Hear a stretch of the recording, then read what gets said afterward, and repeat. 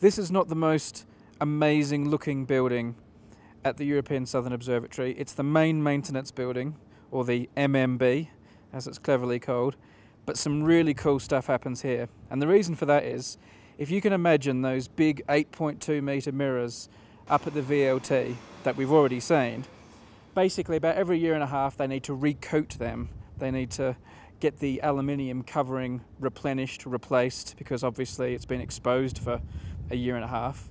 So they bring it down the mountain. They bring the mirror together with the cell that the mirror is embedded in, which weighs 45 tons. They bring that down the mountain, and then they bring it to here. Well, actually, they bring it to about here. And then the interesting part begins, because they've got to get it into the building, and then they've got to take it all apart and get some work done. And that's what we're going to have a look at now, inside the MMB. Okay, we're inside now.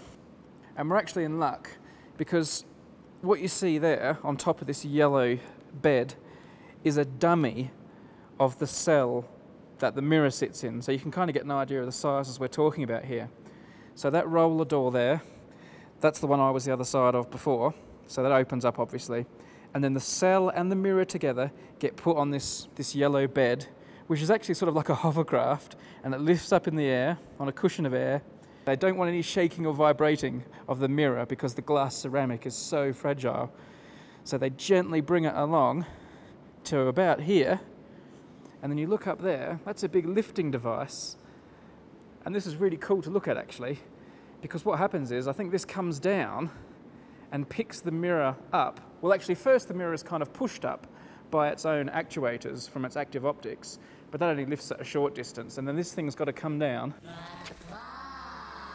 and pick it up.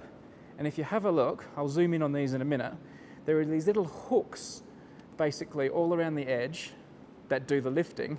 But because the mirror's got a hole in the middle, obviously we know about telescope mirrors and why they have a hole in the middle, there's actually a few little hooks there that can lift the mirror up in its middle as well. So it all gets a big lift, and then the next stage is behind that door.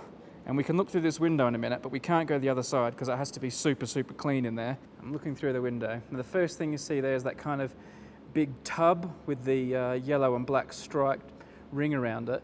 That's basically what the mirror will get held in. So the mirror over here gets put into that, through this door, and into there. And then above, you see what, well, it's been described, I've heard it described as a bit like a washing machine. That's kind of what it is.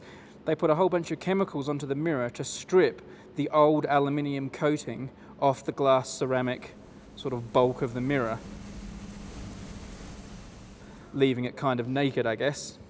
And once that's done, the mirror, which is no longer shiny of course, goes through to a vacuum chamber down the back. We can't see that from where we are, but it goes inside the vacuum chamber, and there they put a tiny amount of aluminium coating over it to give it its reflectiveness again. They only use about 20 grams of aluminium. It's put on using an electric field in a, very scientific way, of course. We'll talk about that more later. That actually only takes about 45 minutes, the recoating of the mirror, so it's all shiny, as good as new.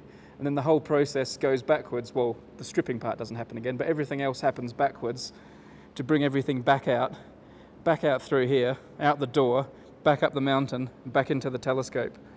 Now, I said it takes 45 minutes to do the recoating, but everything else, all this delicate work here, actually takes about a week. So it's a good thing they only have to do it every year and a half.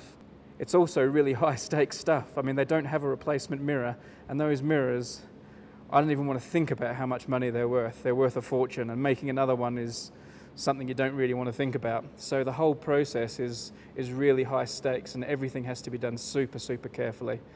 And, well, this is where most of it's done.